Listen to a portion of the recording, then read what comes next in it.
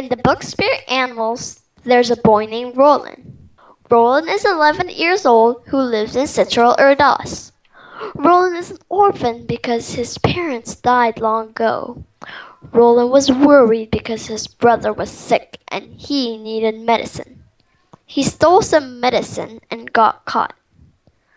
After being put in jail, a green cloak named Zareth asked him if he was 11. Then he said yes. So Zareth got Roland out of jail. Zareth told Roland that every 11-year-old should drink the nectar. Nectar is a special liquid that bonds you with a spirit animal. Zareth gave nectar to Roland, so he drank the nectar. And with a flash, a falcon named Isaac appeared next to him.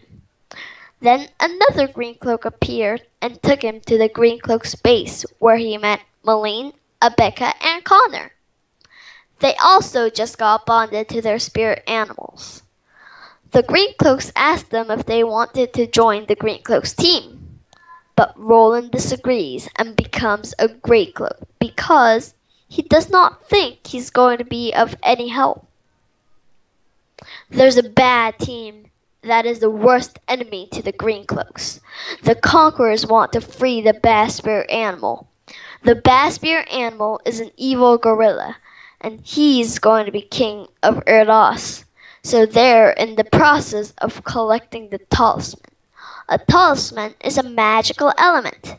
The conquerors are trying to get the talisman because they are trying to free the bad spirit animal. Roland is sort of scared when the conquerors attack them. They had weapons such as swords.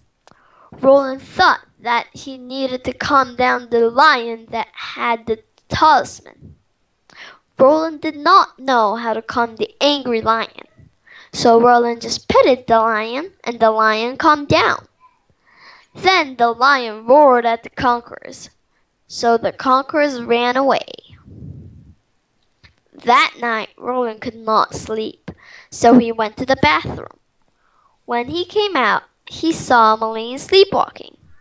This was all because she was under control of the evil snake named Garethon. Garethon is the partner of the bad gorilla. Roland shook Malene, then Malene woke up.